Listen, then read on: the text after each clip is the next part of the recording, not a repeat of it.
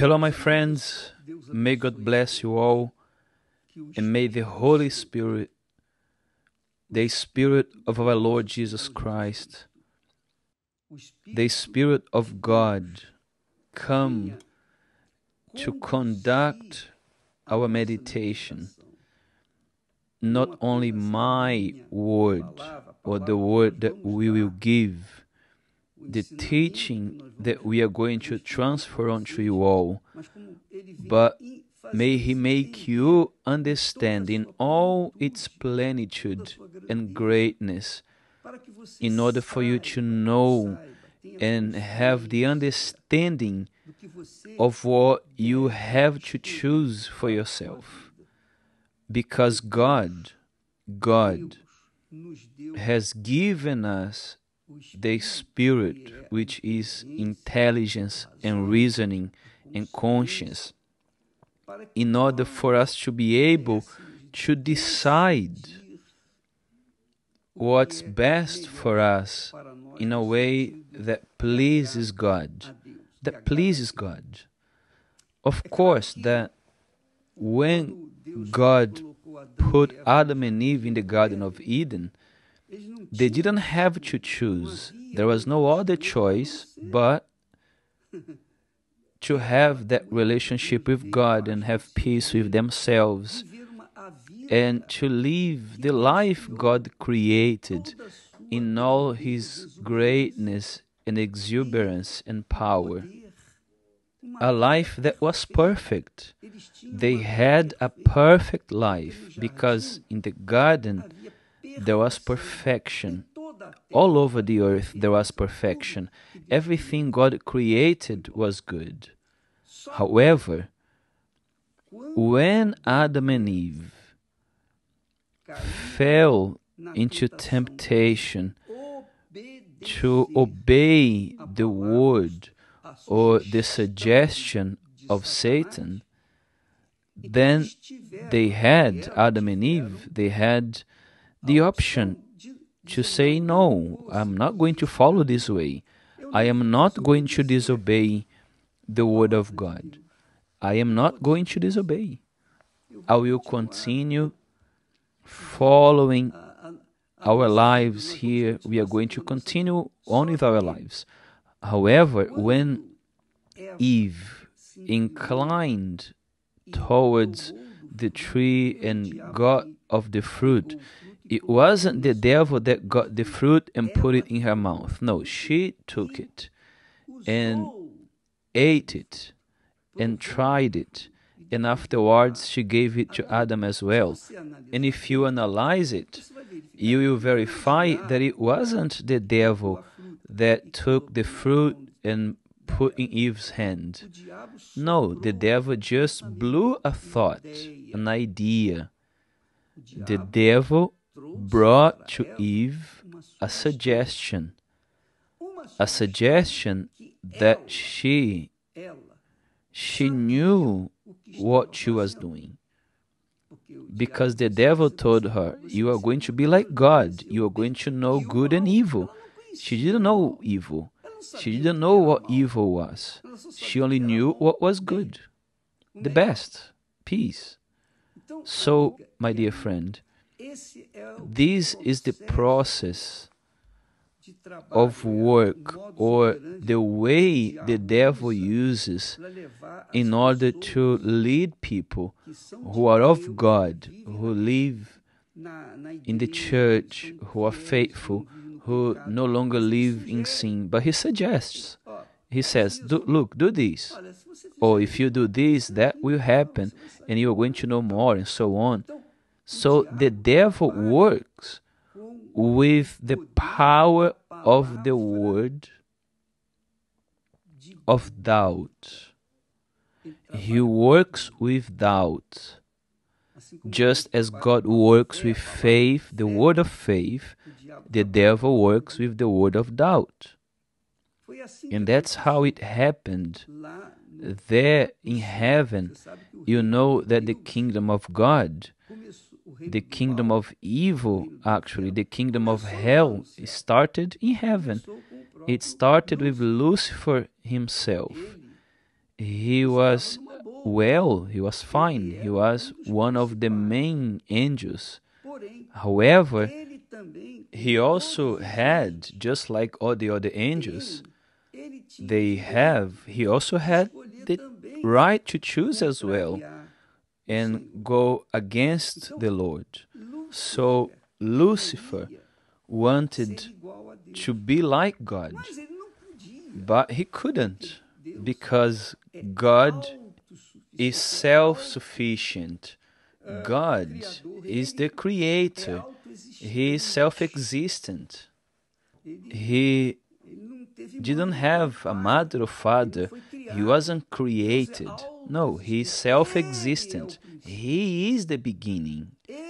He is the beginning and the end. And that's why Jesus said, I am the Alpha and the Omega, beginning and end. So, as the devil couldn't, and of course he wasn't the devil yet, he was Lucifer, full of light, meaning full of light. But as he couldn't ascend into God's throne and be like God, then what did he do?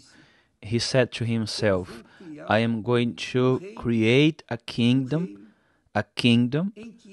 in which I will be the king, that will go against everything that the Lord God does and is, which means everything that God was and is and will be for all eternity. Lucifer wanted to create the opposite. The opposite. That's it. When he decided to create the opposite to God, to be God's adversary, which means if God did something good, he was going to do something evil in turn. So he was cast out of heaven because of that, and with it, the third part of the angels as well. And the truth is that he convinced these angels that in his kingdom everybody would live in a different way. They would have what the angels of God in heaven didn't have. They would have the freedom to do whatever they wanted, freedom to be rebellious, freedom to do whatever they wanted. And that's how the world is, right? In the kingdom of this world, the kingdom of hell, the kingdom of this world is the kingdom of evil that does everything in order to oppose the kingdom of God. So the devil created this kingdom, he and the angels. So what did he want you to do? When he spoke to Adam and Eve, he suggested, look, if you eat from this fruit, if you try it, you are going to be like God. Look, you are going to be like God. You are going to know good and evil. You are going to know the other side, the opposite side of life. And she accepted that suggestion and fell. And Adam as well, and she led Adam to fall as well. So the world was born like this, contrary to what God had planned. God only had planned what was good. They didn't have to choose anything in the Garden of Eden. They didn't have to make decision, oh, I'm going to go here or there, to the right or to the left. No, there was only one choice there. And when you only have one choice, you don't have to worry about anything. There is no doubt. You don't have to be trying to wonder like this, oh, which outfit am I going to wear? This one, the other, or that one? Which tie am I going to use today? Yes or no? Think with me, isn't it like this?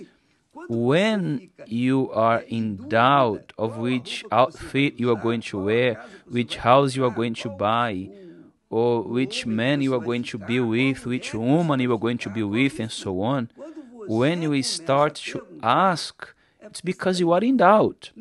And when you are in doubt, that's where evil lies.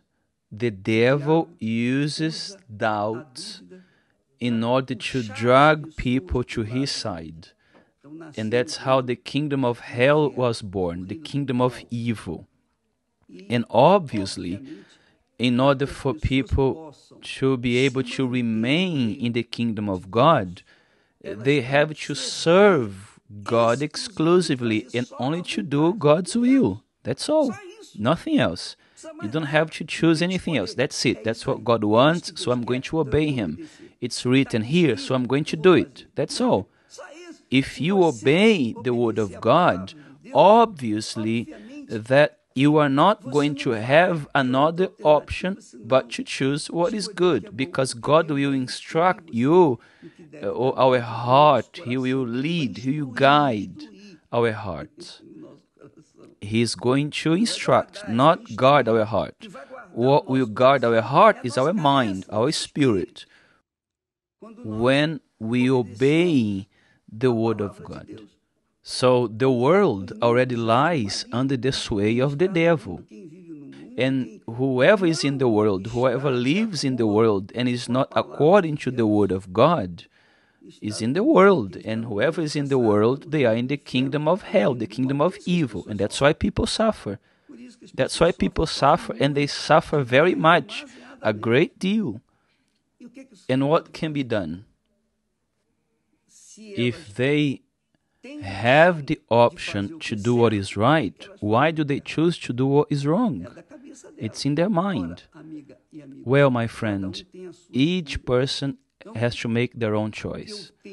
So what I've seen that has been the most difficult thing for people to do in order to enter the kingdom of God is for them to let go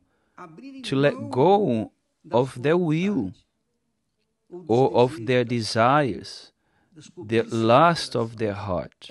That's what is difficult.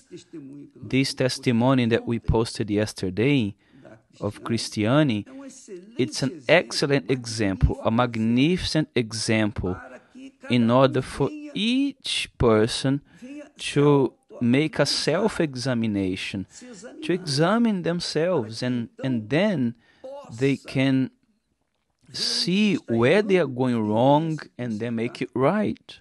Therefore, my friend, it's pointless for you to just know the Bible. You may know the whole Bible. It's pointless to know the whole Holy Scriptures.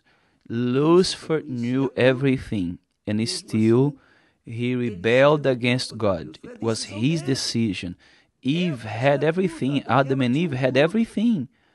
But they fell away. Why? Because they wanted to fall. They decided, and they decided here, in their mind, moved by their heart. And obviously, you know what happened. God, my dear friend, sent Jesus to this world to save those who want, those who desire, those who are, let's say, sincere, even though they are living in sin. They are stealing, they are committing adultery, sleeping around, and so on. They are doing everything that is bad, but perhaps that person is sincere, because they don't have another option. So Jesus came with the option for them to do good. As the devil came to bring the option of evil, Jesus came to give them the option to do good, the kingdom of God. The kingdom of God has come to you, he said. But for you to enter the kingdom of God, you have to repent from your sins. You have to repent. And repentance is not a feeling, it's an attitude that you take. No, I'm not going to do that anymore. You determine not to do what you are doing wrong anymore. And that's when indeed you leave the kingdom of darkness, where you are under the yoke of darkness, the yoke of religion, the yoke of rebellion and religion as well, the yoke of disobedience and rebelliousness, to the yoke of serving the Lord, the only one who is Lord, the only one who is King and eternally Lord and eternal, the Almighty God. Therefore, my friend, in the kingdom of God, there has to be integrity, there has to be a correct life, a life of righteousness. I know that we live in a world of unrighteousness. But it does not matter how the world lives. We are not going to mix with it. We are going to live within the standards required to be in the kingdom of God. As God himself said, "Be holy, for I am holy." And this, holy means to be separate. Separate from what is evil, from what is wrong. That's what it is to be holy. So, my friend, this depends on each person, on each and every one of us.